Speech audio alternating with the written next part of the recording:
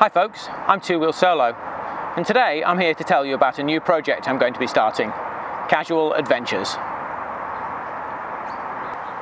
My first interest in motorcycles came from watching Charlie and Ewan in Long Way Round. And for the first time I realised that motorcycles could be more than just going fast and wearing tight leathers. I realised it was something on which I could have an adventure.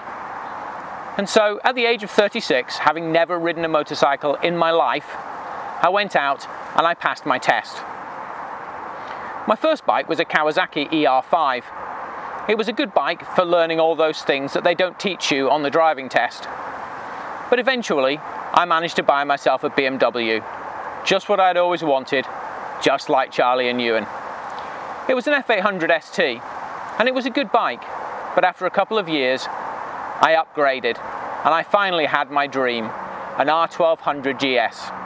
A bike that was so big, I never dared to take it off-road. Over the years, I've tried out different bikes, but I always seem to end up back with BMW, and these days I ride my trusty RT. It's a very sensible bike. It's a very practical bike. It does what I need it to do. It gets me to and from work. But it's not exactly the adventure I envisioned when I was watching Charlie and Ewan all those years ago. So I found myself wondering, how many of us started off with that expectation of adventure and ended up settling for a little bit of compromise? How many of us watched YouTube videos of exciting adventures to interesting places with the knowledge that, really, we're never going to get there? So I've decided for my new project to rediscover adventure. And I don't mean the big trip for 2 weeks once a year. I mean little adventures, things that are achievable for somebody with a job and a family and other commitments. Someone who only has a couple of hours, or a day, or maybe at most a weekend.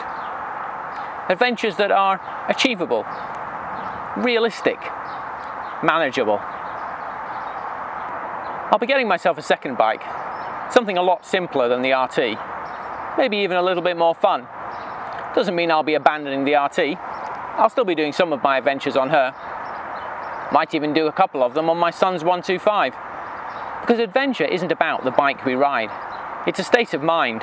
It's about the journey, not the destination. So I hope you'll join me on my journey, my search for adventure. In my next video, I hope to be able to show you my new bike. But until then, this has been Two Wheel Solo. Thanks for watching, and catch you next time.